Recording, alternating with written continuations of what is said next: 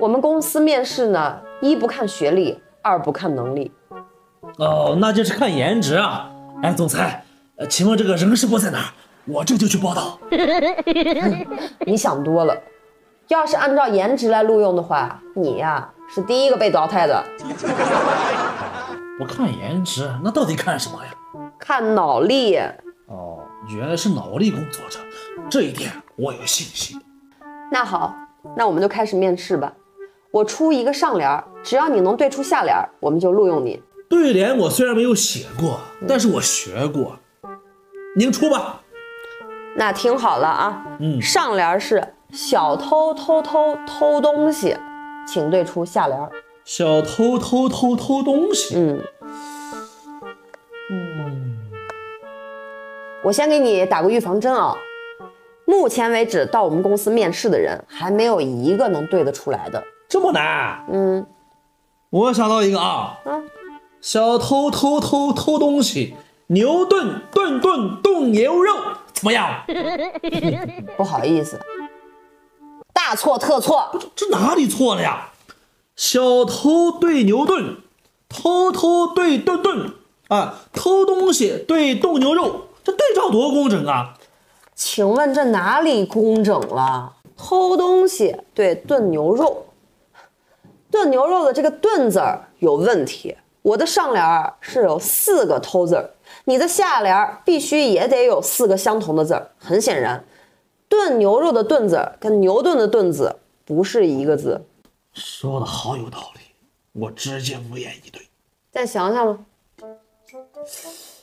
小偷偷偷偷东西，哎，有了，误娶娶媳妇，还不如刚才那个呢。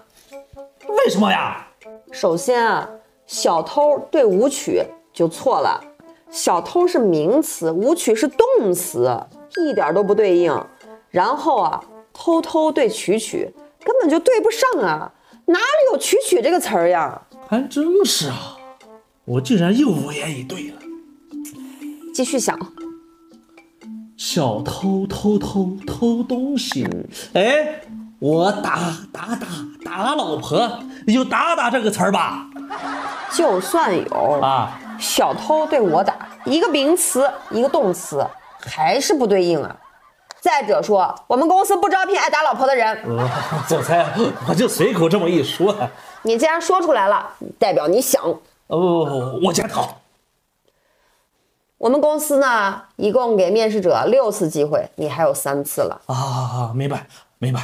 小偷偷东西，警察抓小偷，对不对？警察抓小偷，大哥，你这都8个字了，我的上联可只有7个字，你超标了，你还有2次机会了啊！我想想啊，小偷偷东西，你真讨厌！你骂谁呢？总裁您听错了，是小偷偷东西，我真讨厌。哎呀，别紧张，你再好好想想，你还有最后1次机会。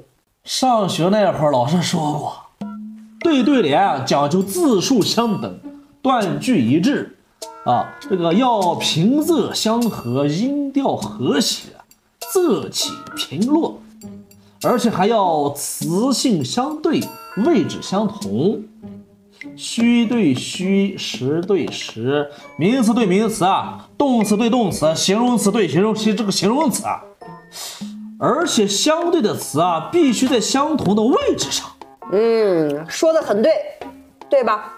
小偷偷东西，孔明明事理，孔明就是诸葛亮，小偷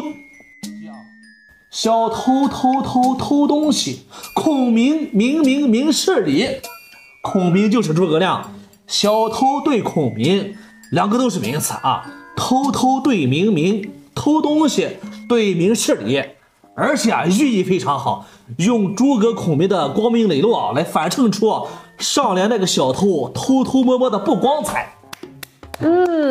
绝对厉害。总裁，那我现在可以被录用了吗？